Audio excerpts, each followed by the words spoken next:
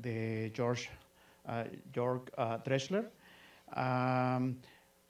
¿Cómo se...? I want to say something in Spanish. Okay.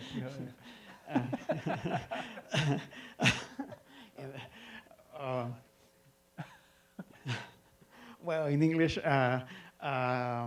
well, as yesterday, Ricardo talked about his professional profile, his academic interests.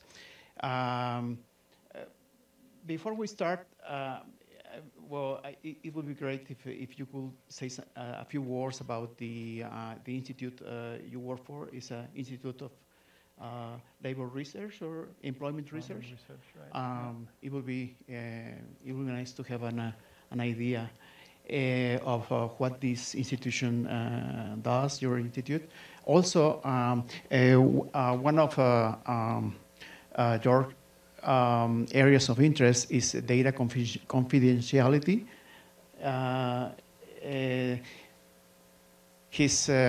All his talk yesterday and today has been nothing about data confidentiality. But if you could say something, because for the national institutes, it's very important, actually, by law, have this kind of locks on information. So if you could say a few words anytime about data confidentiality, it would be very appreciated. Thank you. Okay. I think, is my mic working now? Then, because I would prefer that one. Okay. I can turn that off. Okay, so I guess I should have done that yesterday already, introducing myself a little bit and telling about the institute I'm working at. So the Institute for Employment Research is the research institute for our Federal Employment Agency in Germany. And so, oh, I should, okay, good. So I'll use that again. Good. So the Research Institute for the Federal Employment Agency in Germany. And what we do there is, I mean, there are two parts. Part of it is really doing research on labor markets in general and understanding the labor market. But then there's also, of course, a lot of consulting for our Federal Employment Agency regarding evaluation of the labor market programs and recommendations, political recommendations, and stuff like that. But I must say, I'm not really involved in all that, because we have this small department there, which is called the Department for Statistical Methods, and that's where I work. And we really only take care of all data quality issues. So we are responsible for weighting stuff, imputation, of course, and to some extent data confidentiality, and we also run experiments on, questionnaire design, effects of, how you ask questions, things like that. So it's really all related to how can we improve the quality of our surveys and also of our administrative data, because we have a lot of administrative data too, because the Federal Employment Agency collects all this information from all the establishments, and all these registers have been prepared a couple of years ago to turn them into statistical registers that we can also use. And so most of our economists, actually, they often prefer to use our registers instead of the surveys, because they believe that the quality is higher in the register data. And of course, it contains much more records, because it really covers the full workforce in Germany, basically. And so it's a very large database. And we also have a research data center at the Institute, just because we have all these different surveys and administrative data available, so people actually come to work with our data. And we also have some of our RDCs are actually located not only at the Institute, but also throughout Germany, and even in the US, we have a couple of RDCs where you can access our German data, for example, at Cornell University, Harvard University. We have a couple of RDCs there where researchers in the US actually work with our data. Okay, and regarding confidentiality, so that was actually how I started at the Institute. I did my PhD on data confidentiality, but it's actually, at least my research is not too far away from the things I'll be talking about today, because I mostly focus on research on synthetic data. And the idea of synthetic data is pretty much related to the idea of multiple imputation. The only difference is, instead of imputing missing values, you basically over-impute sensitive values. So you replace the values that you originally observed in your data with draws from a model. And then, given that these values now are just draws from a model and no longer the original values, you can argue that you basically protect the data, you generate a synthetic copy of your original data, and then you would release these synthetic copies instead of the original data. So that's my main research focus on data confidentiality that I still do a lot at my institute, actually. And we have some synthetic data sets published for our establishment survey, because with establishment data, you often feel that the risks are generally higher with establishment data, just because you have all these skewed distributions with turnover and establishment size, number of employees, where large firms are usually very easy to identify in the data set. So it's pretty difficult if you want to generate protected data that you can release, but it still contains some useful information. And so there we work with that synthetic data approach. Okay. So a little late background on myself and my work. And I guess I can switch to my actual talk for today now. And yeah.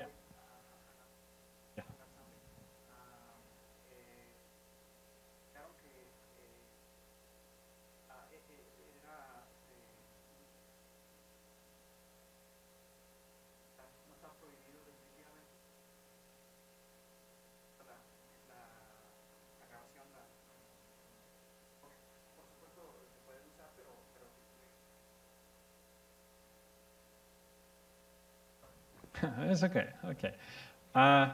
Good. My talk today is a bit shorter than the one yesterday anyway, so this way I'm filling up my time now. That's good. Okay. So the title for today is Multiple Imputation, Why and How. And I have to say it's a little ambitious. The title is a little ambitious in the sense that it's a little tricky to cover all the details about multiple imputation in such a short period of a time. But what I'm trying to do is just to give you a basic idea what the general methodology is and the general motivation for multiple imputation. And so this is actually what I start with.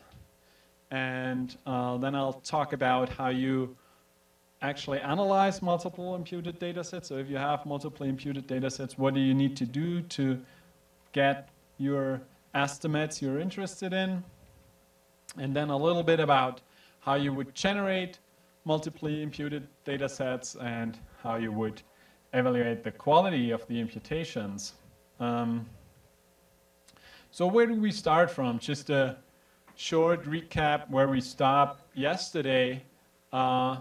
We have this problem that the uncertainty is underestimated if we use standard tools to analyze singly imputed data sets. So we had that last simulation, if you remember, where we actually used that regression model, added error terms and the imputed values actually looked sensible, but we still underestimated all the variances.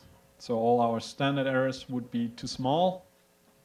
And the problem is that these imputed values are only informed guesses and not the true originally observed values. And we need to account for that uncertainty in those guesses, and standard software simply cannot do that. So the question is, how can we estimate this uncertainty that comes from imputation?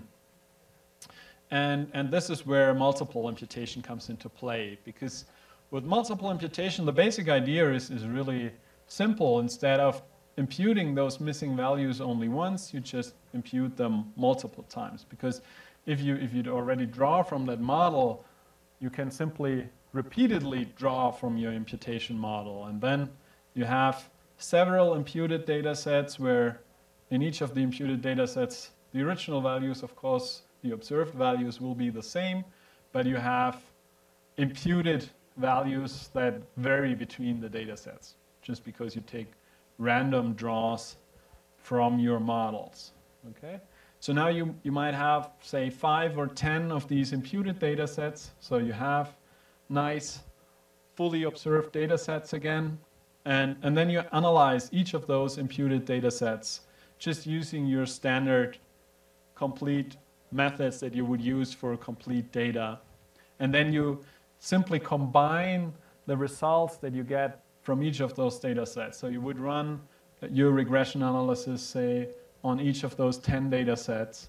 Now you have 10 different estimates for each of the regression coefficients, and then you need to combine those results to get your final estimates you're interested in. That's the basic idea.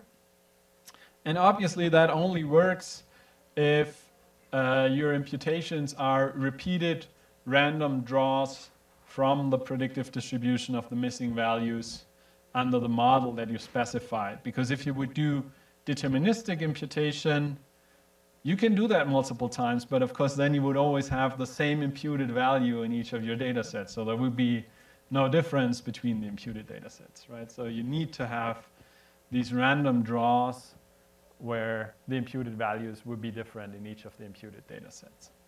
And basically, any imputation method that involves drawing from a distribution can be converted into a multiple imputation method. And I think that's an important point, because often there is a criticism that multiple imputation is so complicated.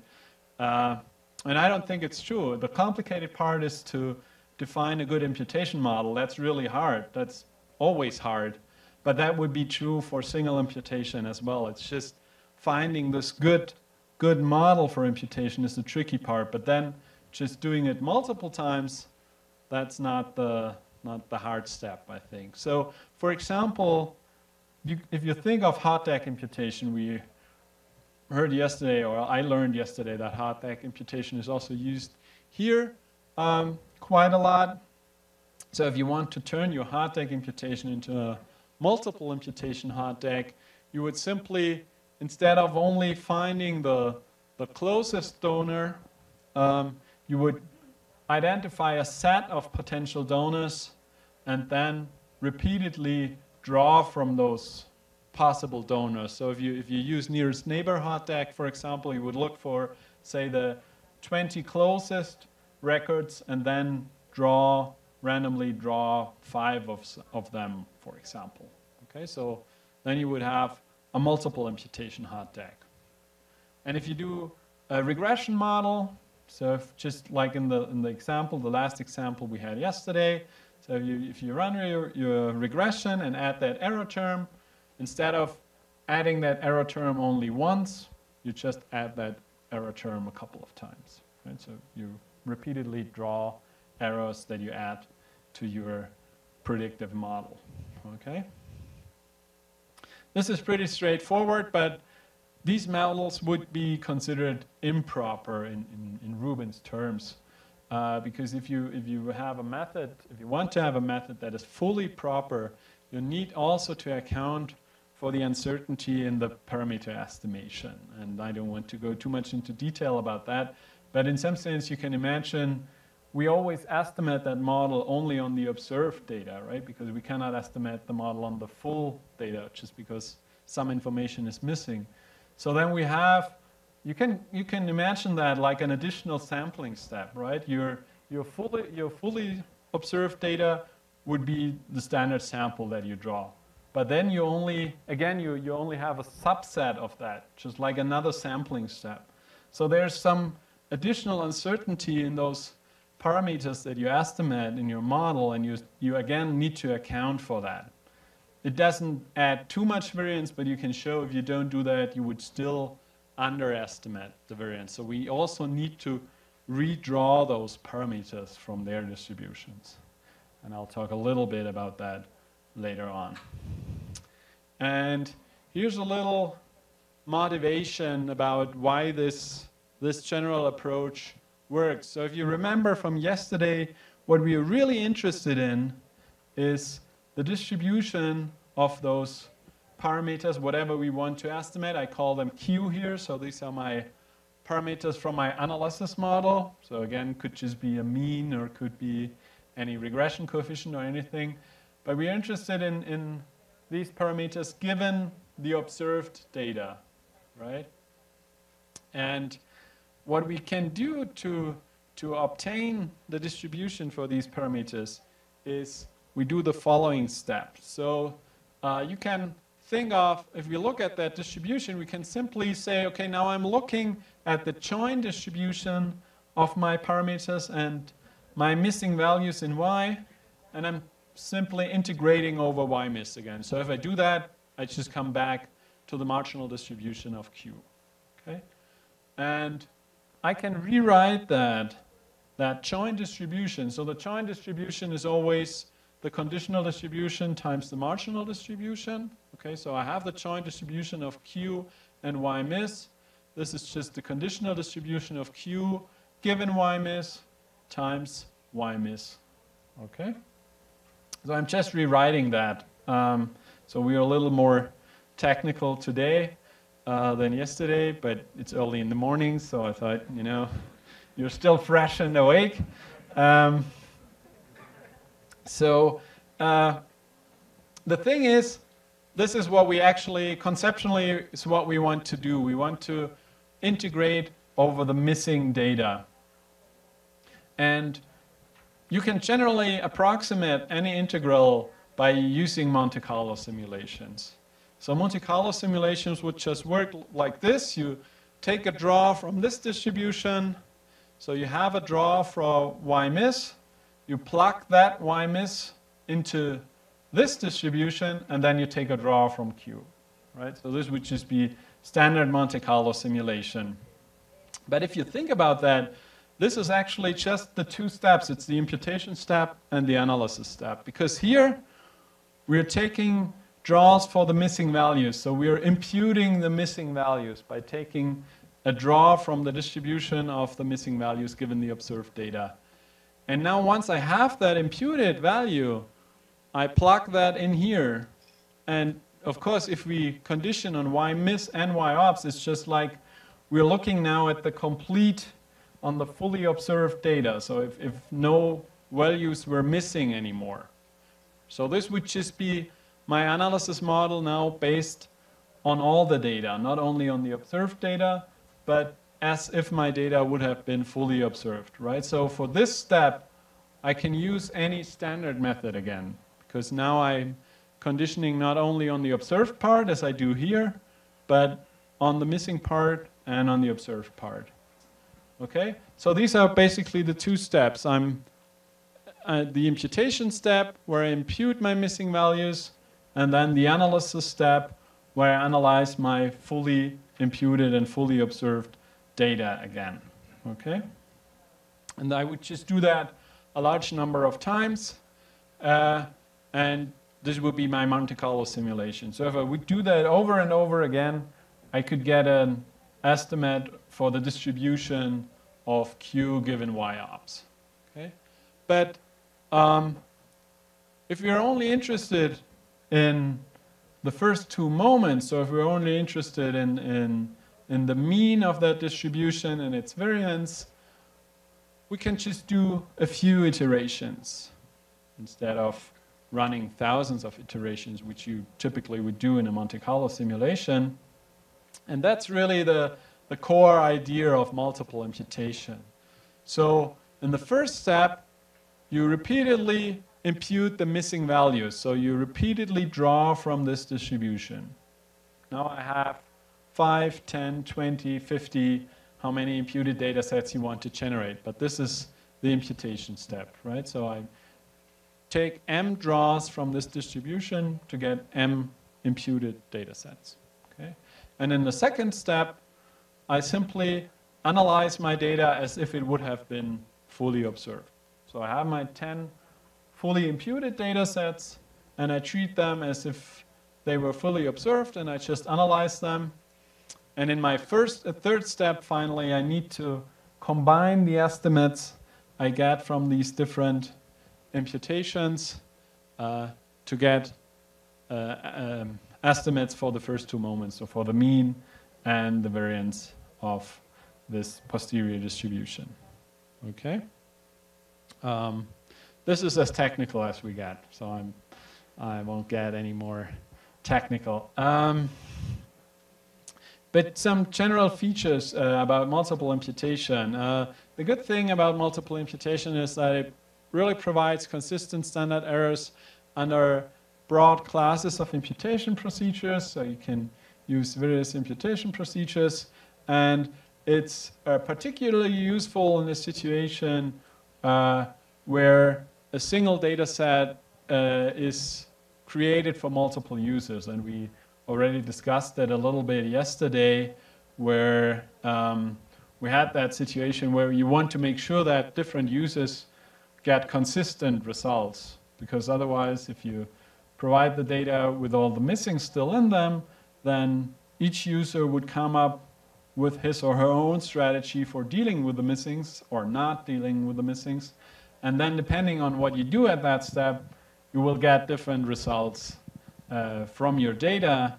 And if there's a stage where the imputation is done before the data is provided to the users, then you can at least ensure that there will be no differences in the results just based on strategies for dealing with the missing data, right? So it's just ensuring consistency. And this can be especially useful, the imputation in general, if the data provider has more information about non-respondents than the data analysts. Because this is typically the case, especially if the data should be disseminated to the public, because often you cannot release all the information for data confidentiality reasons. So typical example, you would use age groups instead of providing exact age in your release data. You might also provide income only in brackets and intervals and not release the exact income information for data confidentiality reasons. And so that obviously means that there's some loss of information in the release data, but the data provider still has all that information available. And if you remember from yesterday, it's always good to condition on as many variables as possible in your imputation model, just to make the missing at random assumption more plausible, and also to get better predictions of your missing values. So in that sense, it's good if the data provider can really use all the data, all the information that is available at that stage. And that also includes auxiliary information that is often collected, like about the response process, when the interviewers collect information on how often they needed to contact the person before an interview actually took place, or if it's personal interviews, now interviewers often record information about what's the surrounding neighborhood the person is living in, so that you have some background information on the social status in some sense. And all this information can be used at the imputation stage, and this might not be available to analysts later. So in that sense, it's often a good idea to have the imputation done at at this stage before the general public will use the data and analyze the data. Okay? And in general, multiple imputation will provide valid results under missing completely at random and under missing at random. It can also provide valid results under missing not at random, but again, just as mentioned yesterday already, we would specifically need to set up a model for the response mechanism, and we cannot test that model based on our data. But now, once we generated those imputed data sets, how do we actually analyze them? How do we get our final point estimate and our final variance estimate we're actually interested in? So we're thinking again of that parameter Q as being our final parameter of interest, so our final analysis model that we actually want to estimate. And capital Q is the parameter in the population. Okay, so this is the one for which we want to get an estimate. And if we assume that if we would not have any missing data, we have that small q as the point estimate for capital Q. So again, you compute the sample mean as your estimate for the population mean, right? So the sample mean would be my small q, capital Q is the population mean, okay? And U now is the variance associated with that point estimate. So with that example again, the sample mean, my U would be sigma squared over n, right? The variance of the mean of the estimated mean is sigma squared over n, okay? So this would be the ones I use if I had the data fully observed. And now we call, we use Qi and Ui to denote the same quantities in each of my imputed data sets. Okay, so in my first data set, I compute the mean for the variable I'm interested in. In the second data set, I compute the mean. These will be my different Qi's, Q1, 2, 3, 4, 5, based on my 5 imputed data sets. And the same again for the variance estimate. Okay. And then I generally need 3 quantities for my final point estimate and my final variance estimate. The first thing is simply the average of all my point estimates. Okay, so I have my 5 or 10 means that I computed from my imputed data sets, and I simply take the average of all those means. That's my Q bar M. And then I look at the variance between those point estimates. So how much do my point estimates that I get from each of the data sets, how much do they differ? I compute the variance between my imputed data sets. That's my BM. And then I have U bar M. U bar M is just the average of the variances that I get from each of my data sets. So the average of those sigma squared over n's that I computed for each of my data sets. Okay? And here you already see what the important contribution of multiple imputation is. Now I can compute this BM, the variance that I get from the fact that some of my values are imputed. Because now I have the chance to actually estimate the uncertainty that comes from imputation. Because if there would be no uncertainty from imputation, my QIs, of course, would always be the same on each of the imputed data sets, so that BM would be 0, right? But just because those values differ between the imputed data sets, I have a variance there. And this is the variance that comes from imputation, and I need to take that variance into account. And with multiple imputation, I have a way to do that, because now I can repeat my results on the different imputed data sets, and by this be able to estimate that uncertainty that comes from imputation. Okay? And now my final estimate. So I'm interested again in the point estimate and the variance estimate based on the imputed data set. Okay? And the point estimate, very simple, is just the average of those individual estimates that I got from each of my imputed data sets. So my point estimate is simply Q bar M. And the variance estimate basically has two components. It's just the sum of u bar m and bm. So you have that variance within imputation, so the variance that you would get anyway, even if you had fully observed data. And then you have this between imputation, the bm. That's the variance, the additional variance that comes from the fact that part of my data was missing and I can only estimate what those missing values should have been. Okay? And you can see if I would use an infinite number of imputations, this thing here would go away and I would simply have u bar m plus bm, right? So just the two components. And the fact that we still have that 1 over m here is only accounting for the fact that I have a finite number of imputations. So if I would generate an infinite number of imputations, I would not need to have this adjustment factor. But this adjustment factor, the 1 over m here, is just included because we will only generate, say, 5 or 10 or 50 imputed data sets. Okay?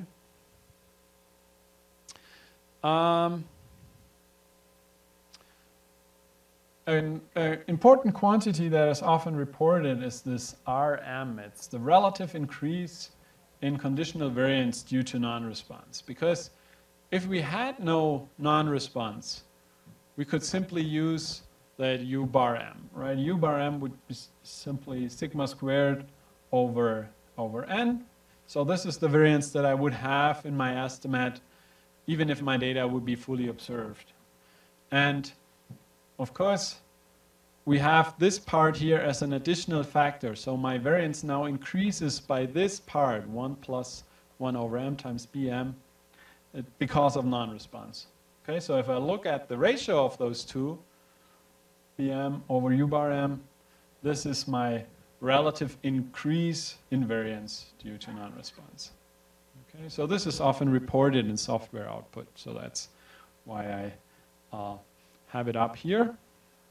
And now if we're interested in computing confidence intervals, so now we know how to estimate our point estimate, we know how to estimate the variance, now we want to compute a confidence interval. You can show that the estimates based on multiply imputed data follow a t-distribution. Okay, so it's not for the mean. In general, it would follow a normal distribution if the data would be fully observed. But with the multiply imputed data sets, now our estimate follows a t-distribution. And with this degrees of freedom, I mean, you don't need to worry about that too much because, again, any software would compute that for you these days. But so this would be the estimates that you use if you're interested in univariate estimates, regression coefficients, means, etc. But there are similar combining rules for multivariate estimates. So for example, if you wanted to test whether several of your regression coefficients in your model are 0 or not, so standard Wald tests, for example, or if you would do likelihood ratio tests. You can do that with multiple imputed data sets too. Again, you need to adjust the estimates to account for the fact that parts of the data are imputed, and there are formulas for that too. And I don't want to take you through all of that, but again, this is all implemented in statistical software these days. I just have one example to take you through these analysis steps to hopefully make that a little more clear. Again, just assume we have that one variable y for which we imputed the missing values 5 times. Okay? And so now we have these 5 imputed versions of y, y1 to y5. And we are interested, again, in estimating the mean. I always use the mean just because it's simple to illustrate. So now the first thing you would do is you compute the mean in each of your imputed data sets. Okay, so this is my y bar I here. Okay, so I have the mean now based on each of the imputed data sets. Then I simply take the average of those y bars that I computed. So I simply sum my 5 y bars divided by 5. Okay, just take the average of the means. And then I do the same thing with my variance estimates. Okay, I compute sigma squared over n based on each of my imputed data sets. These are my UIs. And then again, I take the average of those. So I'm averaging over those 5 sigma squared over n's that I computed based on each of the imputed data sets. And the final quantity that I'm still missing is the BM, the variance between the imputed data sets. So now I take all my point estimates and look at the variance. So my point estimate again is my mean for each of the imputed data sets. And I need to take Q bar M, so just the average of those means. So I compute the variance of those point estimates. And once I did that, I'm ready to get my final inferences. So I got my point estimate. So my estimated mean is simply this Q bar, so the average of those means. And if I want to estimate the variance of that mean, I need to use this formula here. So I simply need to plug in what I had on the previous slides. So just the average of my variances, and then compute my BM here and adjust that by the factor 1 plus 1 over m, so 1 plus 1 over 5 in my case, because I had 5 imputed data sets. Okay? And you could do similar things with regression coefficients, of course, where now my QI would be just the regression coefficient from each of the imputed data sets, and the variance then would be sigma squared times x to the power minus 1, right? So the variance of the regression coefficients, and sigma squared would be the residual from my regression model. Some properties of these combining rules, so they are generally termed Rubin's combining rules because John Rubin developed them. The nice feature about them is that they are really generic in the sense that you can apply them for any type of analysis, and it doesn't matter whether the missingness, for example, if you have regression models, it doesn't matter whether the missingness is in the dependent variable or whether it's in the explanatory variables. No matter what you do, basically, once you imputed your data set, you can simply use your standard analysis, compute those QIs, compute those UIs, use those combining rules, and you're done. Okay? And you can show that these estimates, because it's all developed from a Bayesian perspective, but Don Rubin showed in his book that in general you get good frequentist properties as well for a small number of imputations. So, I mean, I still have that m less than 10, but as Joe said yesterday, if it's not too burdensome, it's always a good idea to just generate more imputed data sets. Because in general, your estimates will only stabilize. And you can only get better if you have more imputed data sets. It's just, it might take a little longer, but these days with the computational power, there's no reason not to generate 50 or 100 data sets, okay? An important thing that you have to keep in mind is that the combining rules assume that if the data would have been fully observed, those estimators I'm looking at would have been approximately normally distributed. Okay, so for the mean, this is no problem. We know the sample mean is normally distributed. If you use maximum likelihood estimates, in general, this is no problem. They will be normally distributed, at least approximately, if your sample size is large enough. But you need to keep that in mind because this doesn't hold for all estimators. And so sometimes it makes sense to use some rescaling before you use the combining rules. And one example is if you fit a logit model, for example, a logistic regression model, you typically would take the exponential of the regression coefficients if you want to interpret your results, right? Because then you can interpret them directly as the odds ratios. But if you use the combining rules, you should use them on the original estimates from your model. So you should use the estimates from your model, apply the combining rules, and only after you applied the combining rules, then you take the exponent of that, but not the other way around. So you should not first exponentiate and then average over the imputed data sets, but the other way around. Just because if you take the exponential, the estimates you get are no longer normally distributed. Whereas for the parameters on the original scale, this normal approximation is okay in most cases.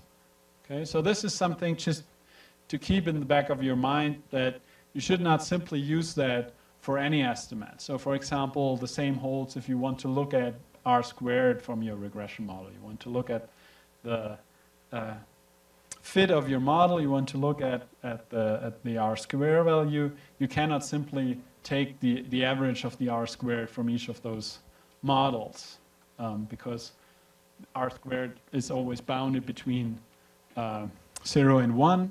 So obviously it's not normally distributed. And there are some adjustment methods that you can apply so that you can still compute R squared based on the multiply imputed data sets, but you should not simply use those combining rules in this case. Okay.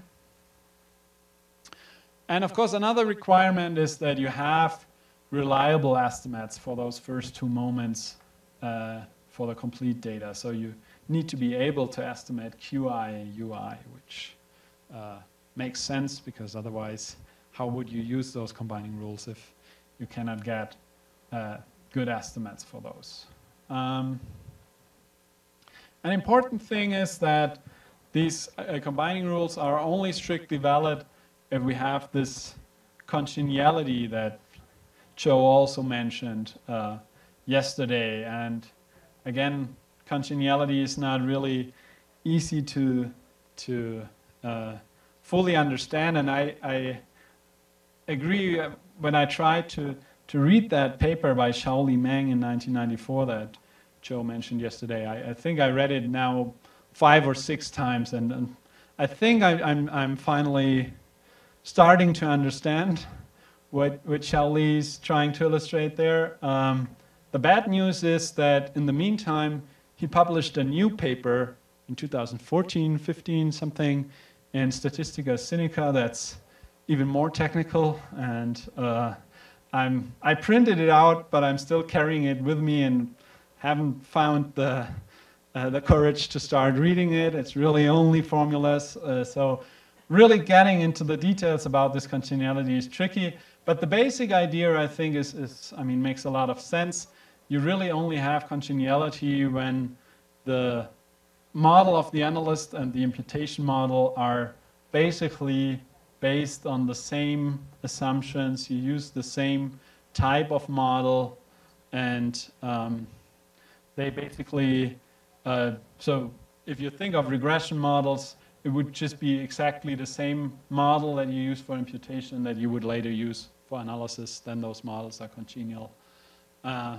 And the combining rules are really only strictly valid if this congeniality holds. But as Joe said, you really only typically have a problem if you make more assumptions in your imputation than during the analysis. So you leave out some variables in your imputation model which are important, and the analyst later wants to look at these variables.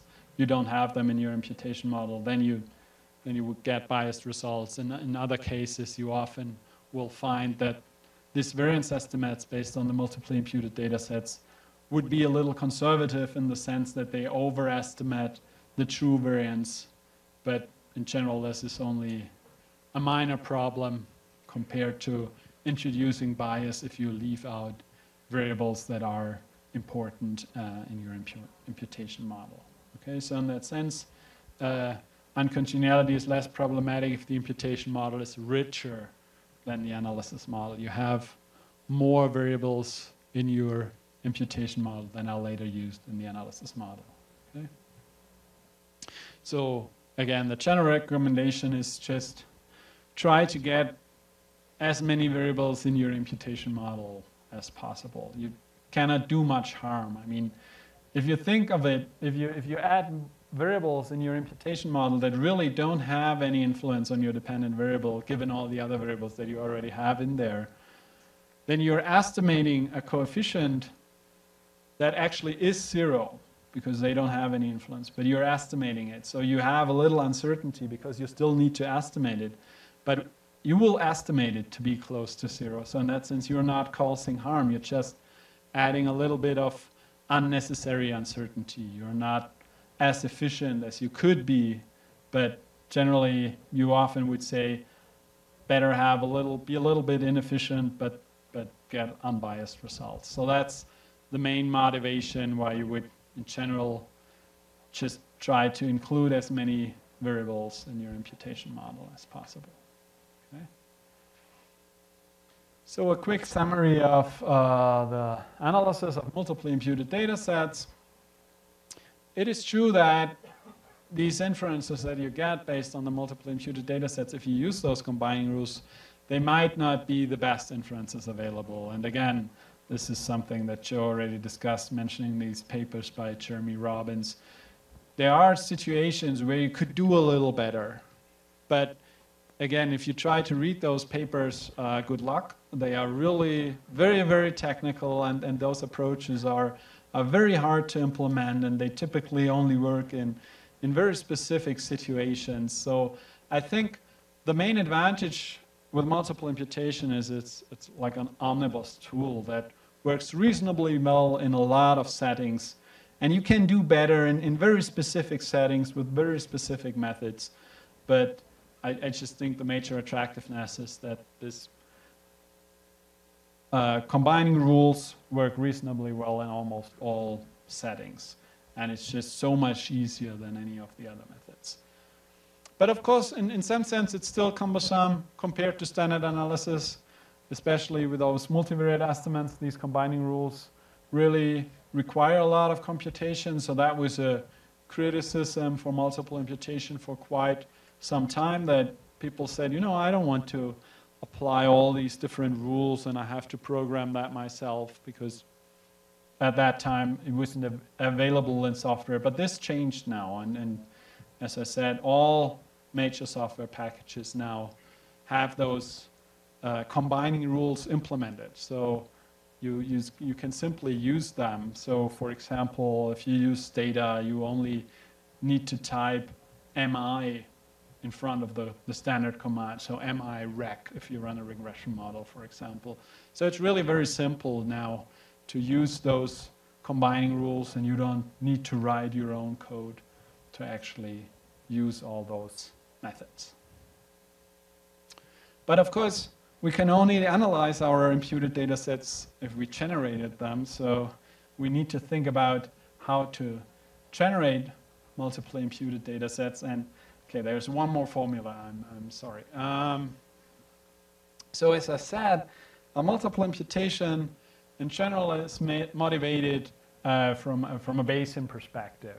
And if you're a little familiar with the Bayesian approach, with the Bayesian approach, the observed data are fixed and the parameters that govern the distribution are the random variables. So it's just flipped compared to the frequentist approach, where you say, I have that sample, and so my parameters that I get in the sample, they have some variability because it's only a sample, whereas there's one true parameter in the population that I want to estimate. So this is just the opposite way, right, if you look at it from a Bayesian perspective. But it just helps to motivate the approach for multiple imputation, because I repeatedly said that we want to draw from this distribution, right? The distribution of my missing variables given the observed data, okay? And how would we do that? We would basically do the same step that we already did previously. So it's again another Monte Carlo simulation, basically. So what we do is we look at that distribution. Okay, we say we extend that by looking at the joint distribution of y, mis, and theta, where theta now are these parameters that govern the distribution of y. And we're integrating out the theta again. And then I can write this again as a combination of the conditional distribution of y miss given y ops and theta, and the distribution of theta given y ops. And then I'm basically doing the same thing again. So I have these two steps. I first draw from this distribution, draw parameters from my distribution given the observed data. And once I have that parameter, I plug that in here and then draw my missing values based on my parameter draws from the previous step. Right? So these would be the two steps that I always do with multiple imputation. This is what I meant when I said previously, if you want to do proper imputations, you also need to take new draws for the parameters. Okay, and this is what we do here. So we take random draws for the parameters from their posterior distribution given the observed data. And once I have those draws, I can impute my missing values now using any model. So again, in the regression context, right? So think again of the linear regression model that we used in the previous examples, where we imputed y based on a regression model containing a couple of variables c, right? So what would that mean? We would need to take new draws for our parameters. So for the regression coefficients, I need to take new draws for the regression coefficients and for the residual variance, because these are the parameters that govern the distribution with this regression model. And once I have new betas and I have new sigma squared, I can plug them in and impute my values based on these draws. Okay? And we have two general approaches for doing that have emerged in recent years. And again, Joe mentioned them yesterday already. So we have the joint modeling approach and we have the sequential regression approach. With the joint modeling, this, as the name basically says it already, you define a joint distribution for your entire data. Okay, so the easiest thing would be to define a multivariate normal, for example. You assume all your data follow a multivariate normal distribution. And once we assume that, the second step, so now generating imputed values given the observed data and my parameters, is straightforward, because if you have a multivariate normal distribution, you know that you only need the vector of means and the variance covariance matrix. So this would be my theta, and once I have that, I can simply take random draws basically from that distribution. Okay?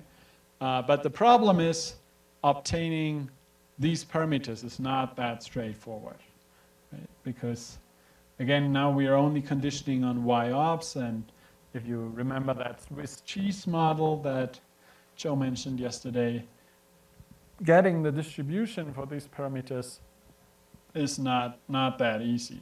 So defining that this distribution, they seldom follow standard distributions where you can draw from directly, but instead you would need to use MCMC methods to draw from that, from these distributions here. So this is the hard part. The first step of those two is the hard part here, drawing from the posterior distribution of the parameter given the observed data.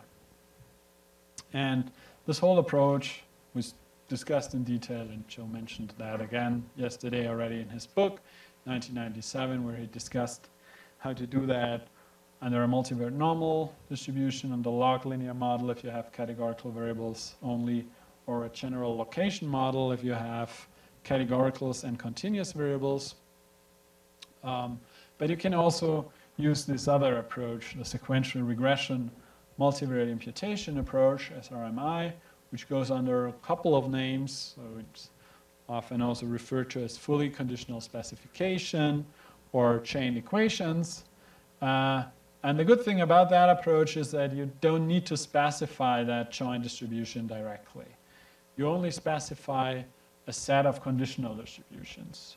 So specify the distribution of yj given all the other variables and your parameters. So this would be the standard regression model that we considered before, for example. So you assume you have a linear relationship between your variable you want to impute and all the other variables in your data set. And you use a linear regression model to impute those yj's.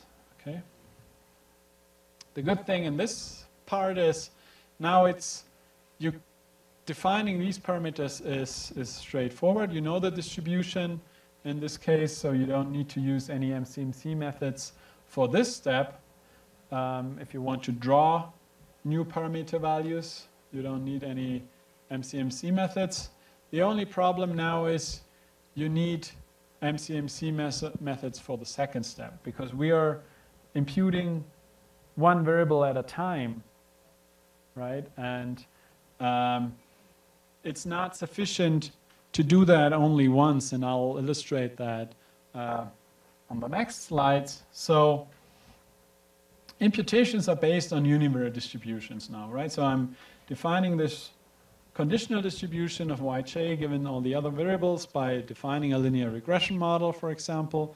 So now I don't need to find a solution how to draw from a k-variate distribution, but I'm drawing k times from these easier to derive univariate distributions for my k variables, right? And the attractiveness of that is that I can define different imputation models at each step. So if I want to impute a binary variable, I'm using a logit model. And if I want to impute a continuous variable, I use a linear regression model. And if I want to impute a categorical variable, I'm using a multinomial regression. So I can define my own regression model for each variable that I'm imputing. And the thing is, this is a iterative imputation procedure. So what you would do is you would start with your first variable, impute that variable based on your regression model, go to the next one, use a logit model for that, impute that one, and so on. But once you're finished, you start all over again. So you start with the first variable again, impute that again, etc., and you keep going. So it's like a iterative imputation procedure. And you can show that these iterative draws, where you each time draw from this conditional distribution, they will converge to draws from the joint distribution of the data. Okay, because that is what we want in the end. I mean, we need draws from the joint distribution of the data. The only problem is it's not really clear under which conditions these joint distributions actually exist. Because, I mean, you can specify all sorts of models each time. So again, a logit model here, a linear regression model for that variable, whatever complex mixed effects model you want to specify for the next variable, you can do anything. But there's no guarantee that there is an underlying joint distribution behind all those models that you specify for each variable individually. And the thing is, you can still keep drawing from all those conditional distributions. That will always work. You don't know whether there will ever be a joint distribution this whole thing can converge to. And this is the main criticism of this approach, that you're not sure whether there's a joint distribution, whether this joint distribution actually exists. Because if it exists, you can show that this approach will converge to that joint distribution. It's just not clear whether there really is a joint distribution. And that's the main criticism of that approach. But again, in practice, so far, there were never any issues discovered with this kind of modeling strategy.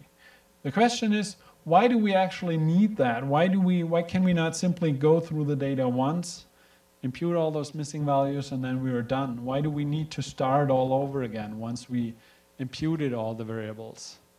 The problem is just because we have missings in more than one variable. And if you think about that, if you say, I'm imputing my y variable now, conditioning on a set of x variables, right? So I'm fitting a model where I use all the observed cases of y, conditioning on all my x variables, right? The problem is these x variables now might contain values that have been imputed in a previous step, right? Because, I mean, maybe I switched to that to illustrate that. So this is a non-monotone missingness pattern here. So these would be my missing values, right? So let's assume I want to impute the first y variable here, okay? And I'm conditioning on all the other variables in my data set, okay? So what I would do is I use all those cases where y is observed and run a regression model on all the other variables in my data, okay? But that means I'm also conditioning on all these values that I have here, where I initially had missing values in these other variables. And I have, those values have been imputed in a previous step, right? Okay, so now I do my imputation, but then I continue, and then I impute the missing values for this variable here, and the missing values for this variable, and the missing values for this variable. Now if I come back to my original model that I specified for my first y variable, the values in these places, they have changed, right? Because I imputed them again. There might be different values now. But this will also affect the estimates from my regression model. So I might get different estimates in my regression model now because I have different values in all those places here for the other variables, right? And the problem is you need to do that a whole bunch of times, you know, always going through all those models to make sure that these distributions that you specify, they stabilize. So if you do that long enough, at one point, the whole thing stabilizes, and there will not be any major changes depending on what you imputed in the other variables. Okay? So this is the reason why you really need to go through the whole process a couple of times. I mean, general findings say that you don't need to do that very often. And generally this stabilization happens pretty quickly. Often 15 or 20 iterations will be sufficient. So this is generally the default. But you need to take that into account, and all imputation software that is available provides features to monitor whether your iterative procedure already converged or not. And you need to check whether you really converge to that joint distribution, okay? So this is the downside then for that SRMI approach, that you need to iterate through the imputation procedure for all the variables. But there's one exemption of that, and again, it was mentioned already yesterday, if we have this monotone missingness pattern. And the monotone missingness pattern is pictured here. So when I can sort my variables in such a way that the variable to the left of the variable I'm currently looking at is always observed whenever my variable is observed. So take this example. So my second y variable, and I'm looking to the left. So x is fully observed anyway, but y1 will always be observed whenever y2 is observed.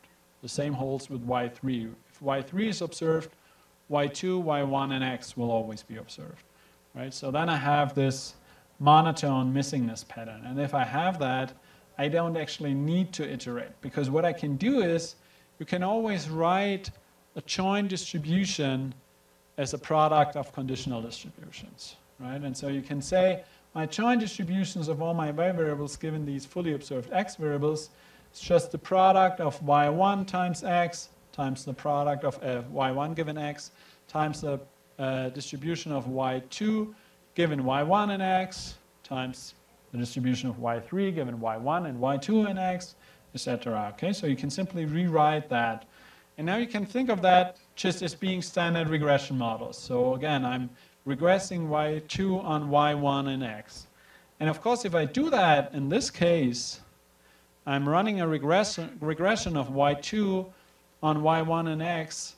This regression model will not change even if I impute my y1 down here, right? Because for that regression model, I'm only taking the observed cases of y2, And of course, this model will not change because for that model, y1 and x are always fully observed. So it doesn't matter if I impute new values down here. It doesn't have any effect on this regression model. And so this whole thing of iterating between those imputation models that was required in that example, I don't need to do that in this example. So if you ever have such a feature and you find such a structure in your data, the whole imputation process is a lot simpler. Okay, and you can simply just do that once and you're done. Okay. So, as I said, we never need to update the parameters whenever we impute the other variables, just because those parts where I impute the data, they don't have any effect on my regression models because those cases will not be part of my imputation model. Okay. Now, if we compare those two general strategies for multiple imputation, so the joint modeling approach and the sequential regression approach, there are advantages and disadvantages of both. And the major advantages for joint modeling is that you know you will draw from that joint model, right? You specify that model, so you know this is the model I'm assuming. I can draw from that model, so this joint model exists. Whereas, as I said, if we do the sequential regression approach, we can specify all those conditional models and happily draw from those models, but we have no guarantee that there's an underlying joint model.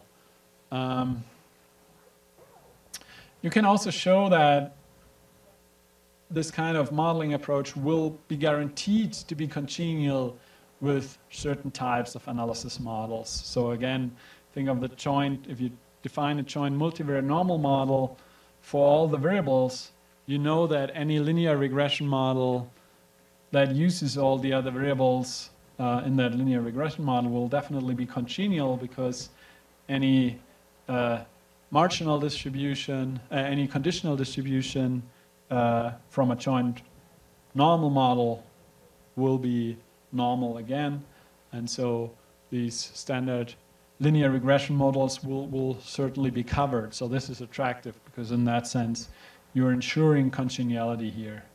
And you can also have the advantage that there's no ordering effect, because with the sequential regression approach, you need to start somewhere, right? You need to start, you need to specify in which order am I synthesizing my variables, right? Because I'm going through the variables one at a time.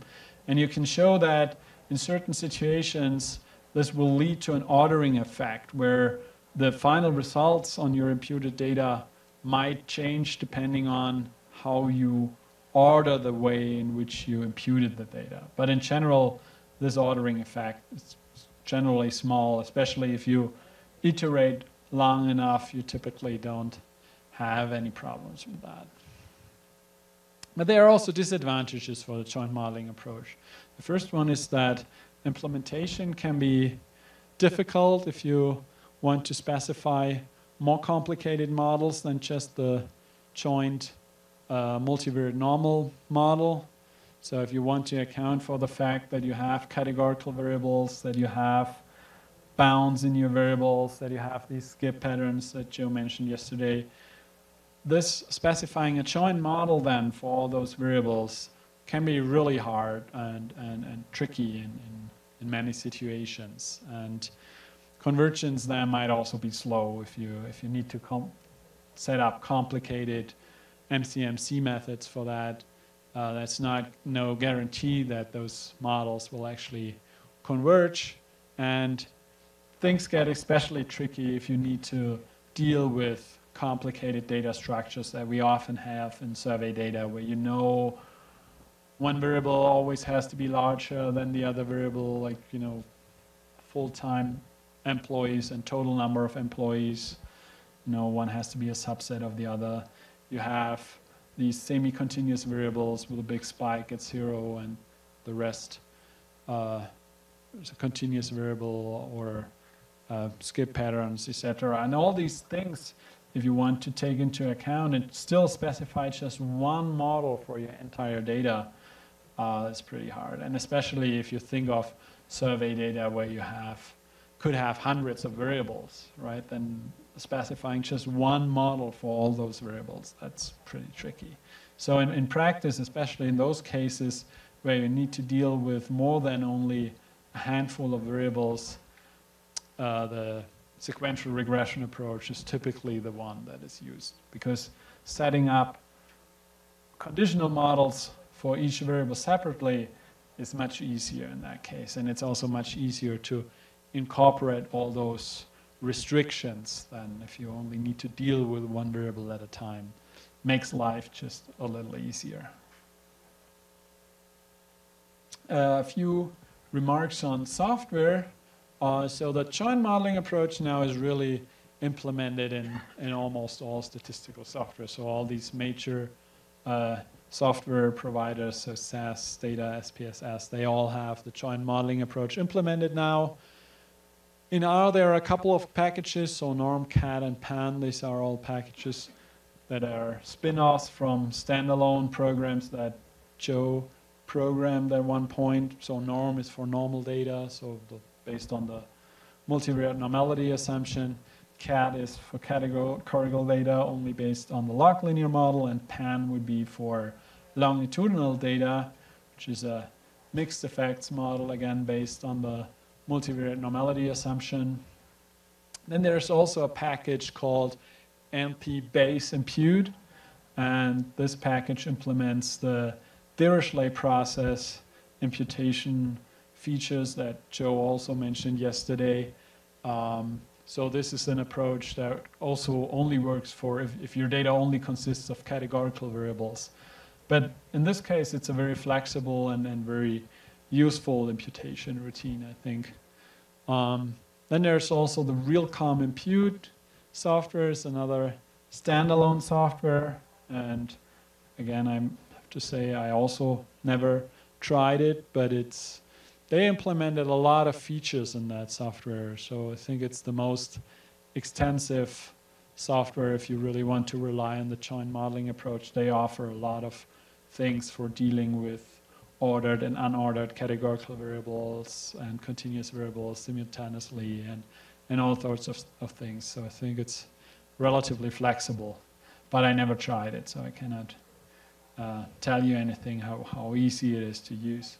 Then if you want to use the sequential regression approach, this is implemented in Stata and in SAS. In SAS, it works using the IVEver software that Raghu developed with a couple of colleagues. And this IVEver software is also available as a standalone. And then in R, there are quite a few packages, and I only mentioned the most commonly used ones. It's the MICE package. So MICE stands for multivariate imputation based on chained equations. And the MI package, which was developed by Andrew Gellman and his colleagues, is also based on the sequential regression approach. And they are both, especially the MICE package, has been around for quite some time now. And I think it's in a pretty good state in the sense that it runs relatively stable and is pretty user-friendly in its setup. So I would recommend looking at that package if you want to use the sequential regression approach. And of course, I need to show the results of the simulation again. So this is the same simulation that I used yesterday throughout. And what we see is, of course, we get unbiased point estimates on the missing completely at random and on the missing at random. But compared to the stochastic imputation yesterday, we finally also get the correct variance estimate. So now our coverage rates are really back to the 95% coverage rate that we would expect for a 95% confidence interval. Okay, so for missing completely at random and missing at random, the multiple imputation approach would really provide valid results for all estimates. Okay, the only small downside is that we would not be able to get unbiased estimates for missing not at random. So if you remember, with complete case analysis, there's one regression coefficient that would be unbiased even under missing not at random. This would not happen with multiple imputations, well, with any imputation method in general, I think, unless you specify the missingness, the missing data mechanism. But of course, again, you would not know based on the data what this mechanism should look like, right? So if you would be, for some reason, you would be sure that you have this missing not at random situation, but you also, the missingness is also limited only to the explanatory variables, and the missingness does not depend at all on the dependent variable. This would be the very only situation where you would be better off using complete case analysis. But of course, in all other situations, you should definitely prefer those imputation methods. Okay. And I have a few minutes left for evaluating the imputation quality. So this is another misconception, I think, that people often argue. I cannot test whether the data are missing at random or not, so how should I evaluate the quality of my imputations? I cannot test that, so I simply have to accept whatever I get, and that's it, right? And I mean, it's true, you cannot test that. There's no arguing about this first part, that you cannot test your missing data mechanism, but that does not mean you cannot evaluate the other model assumptions you are making. And I mean, that's generally the main argument for modeling, that modeling always allows you to assess your model assumptions, right? And this is something you definitely should do with your imputation models always. And there's a nice paper by Abayomi et al. It's in JRSSC, Journal of the Royal Statistical Society, Series C, where they suggest several ways for evaluating model-based imputation procedures, and I'll just cover some of them here. And their ideas can generally be divided into two categories. So we have external diagnostic techniques and internal diagnostic techniques. And what do they mean by that? So external diagnostics, they refer to anything that is evaluated based on external knowledge. So it's not based on the model itself, but just basically you want your imputed data to make sense, right? So you know what you would expect for certain things. So you don't want any negative income. You don't want a small grocery store with a tremendously huge turnover.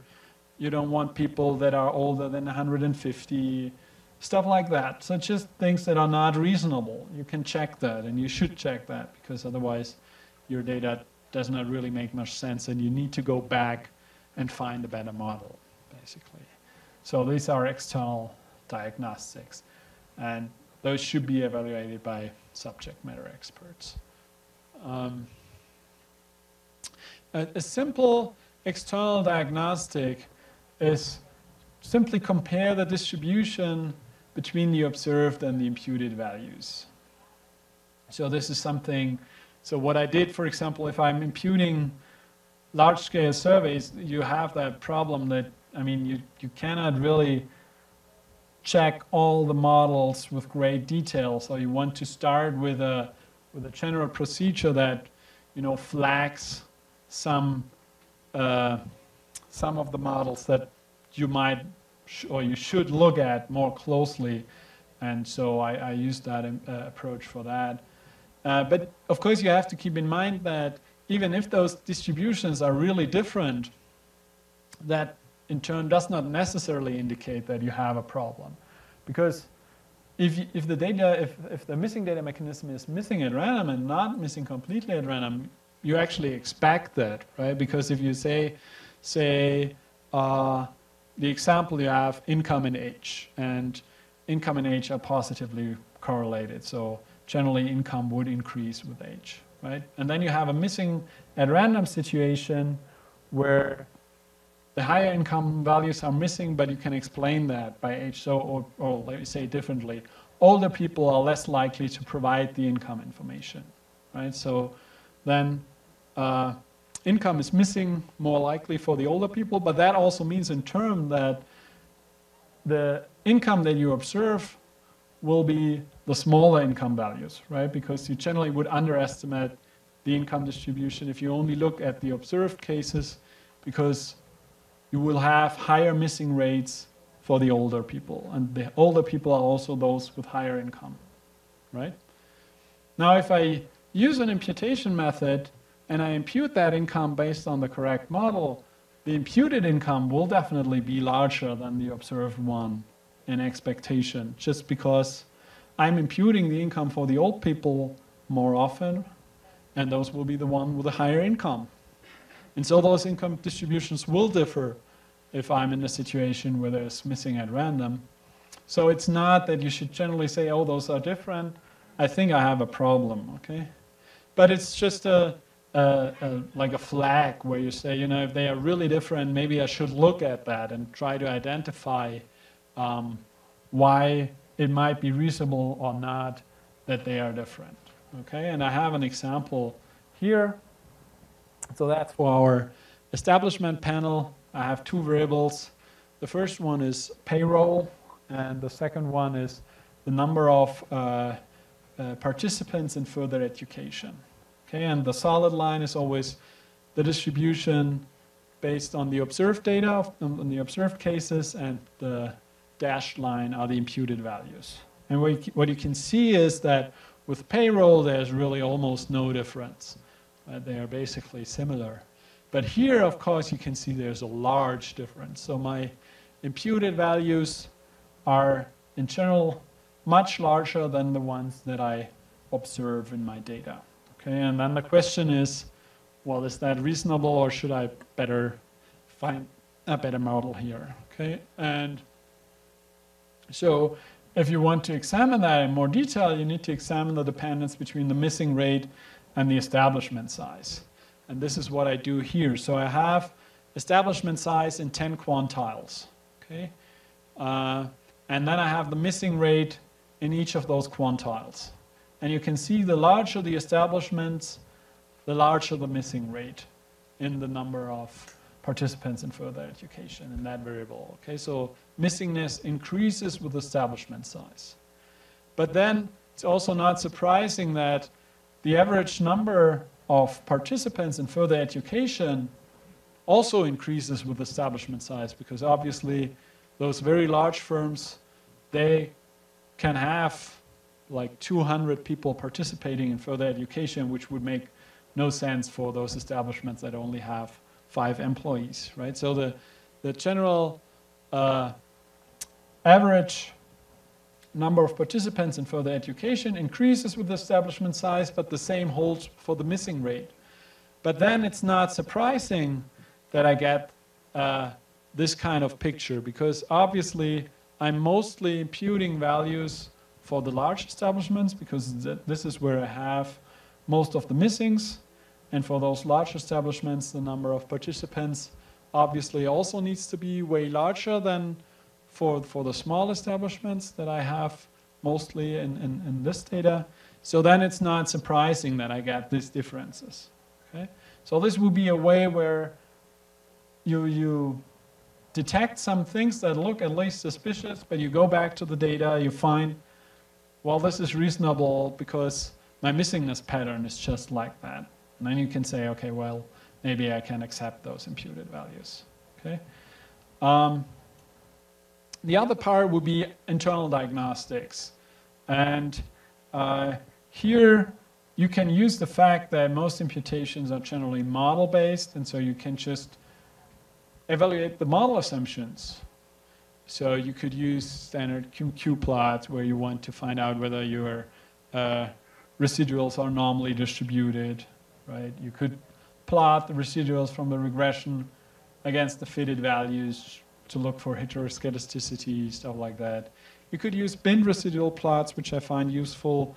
It's just instead of imputing the residuals individually, you group them depending on the fitted values, and then report the average residuals within those plots. That's especially useful if you have large-in models and you want to look at these residual plots. Because if you ever try to plot those residuals for large-in models, it's really hard to interpret them. But with these bin residual plots, it's really useful. So if you're more interested in that, there's a paper on that. It's from Andrew Gellman, proposed that idea, and I think it's a very useful way for evaluating models.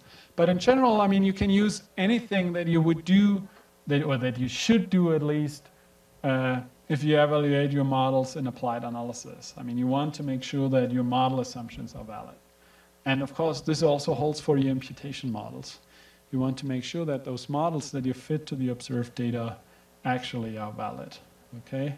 And again, an example for that, for two variables, the same two variables. So my turnover, the payroll variable, and the number of participants in further education with college degree. And you can see for the payroll variable, I mean, this all looks pretty reasonable. The QQ plot looks pretty good, so it should be on the 45-degree line, right? I'm plotting the sample quantiles of my residuals against the quantiles of a normal distribution. Should be on the 45-degree line. These are just the residuals against the predicted values. I don't see any patterns in there, so there's no heteroscedasticity or anything. And finally, the bin residual plots. These are 95% confidence bins. Intervals, don't ask me how they are computed. It's just implemented in that software. But again, since Andrew Gellman provided that software, I tend to trust the things he's doing. So I just rely on his methods here. But what I wanted to show with that pictures is here you can see quite a few problems, right? So the normality assumption might be questionable. This looks really strange here. I have a few points that are really far outside these plots. So this would be a model where you might consider, you know, maybe I should go back and improve that model because my model assumptions are simply not fulfilled, okay? So it's important to look at these diagnostics, just like what you would do with any standard modeling, okay? So to conclude, in general, it's really important to take that uncertainty from imputation into account, and multiple imputation is a useful tool to do that. But of course, these imputations are not free from assumptions, and you need to be aware some of them can be tested, these model assumptions, some of them can not be tested, the assumptions about the response mechanism.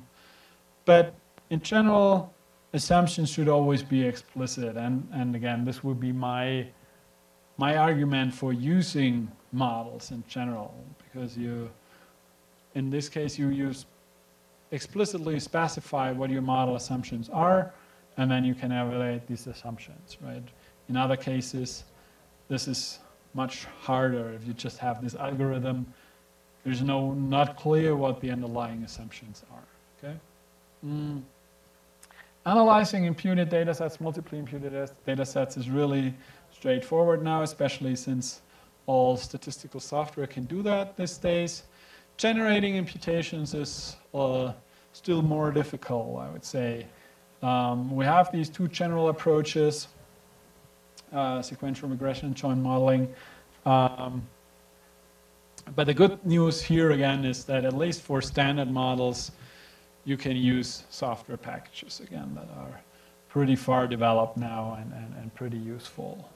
But still, you should look at the validity of the imputation models. And this is, I think, lacking in most of those software packages. The MI package has a few features for that, but the other packages don't. And so you still need to do that yourself. And you also always need to monitor the convergence of your imputation procedures. We didn't talk about that a lot, but it's important.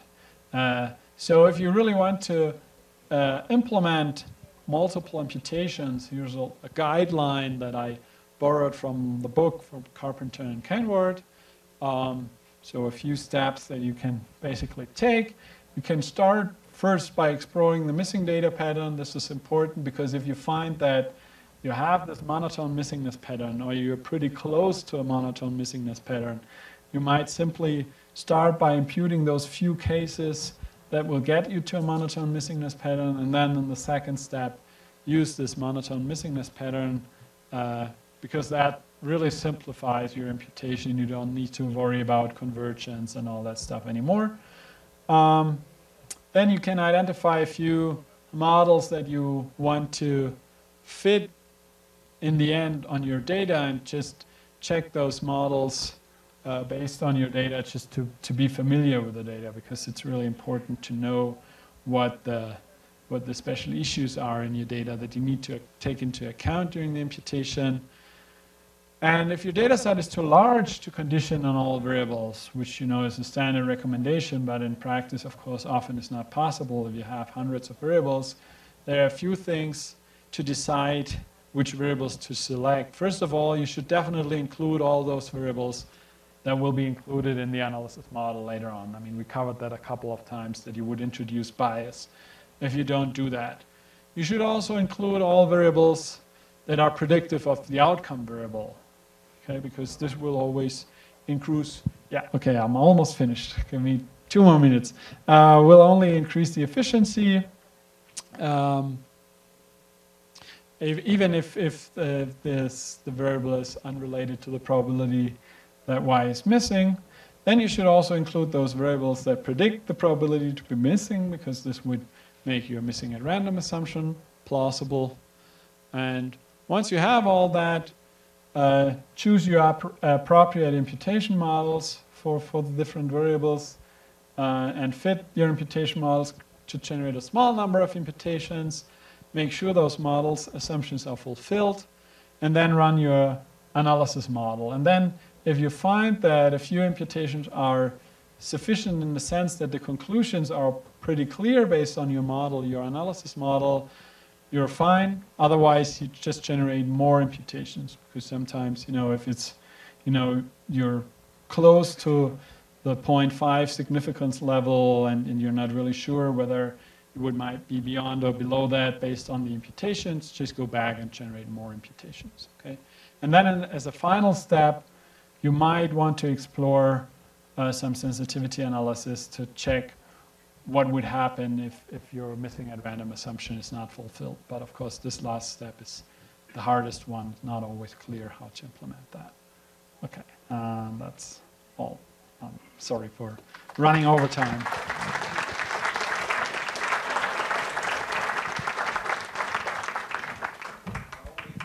Thanks to the speaker, Jörg. Actually, we apologize because we exploited him. He gave 3 hours lecture. And, well, if somebody has a quick comment or... I have to get my headphone.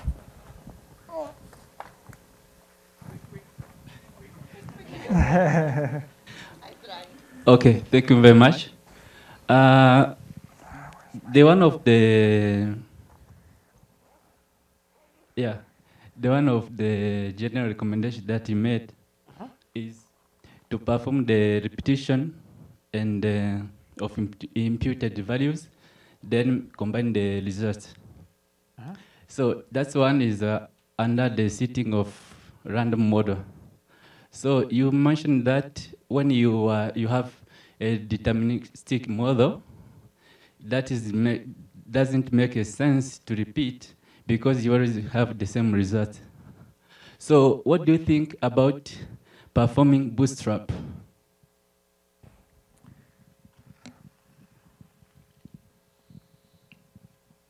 Yeah, with a bootstrap in general, you could account for some of the uncertainty in the sense that you would reflect the uncertainty from imputation if you had uncertainty. The problem is if you use deterministic imputation at that point, you don't even reflect the uncertainty that should be there. So if you remember that picture with that regression model where we don't have a stochastic error term, where you just predict your values right on the regression line, you're simply missing the variability around that regression line, right? And so this part would then still be lost, and you would still underestimate your variance even based on that.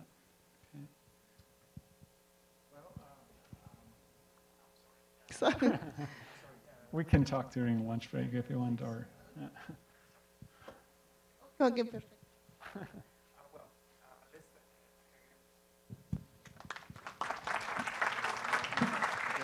Yeah, thanks. Thank you.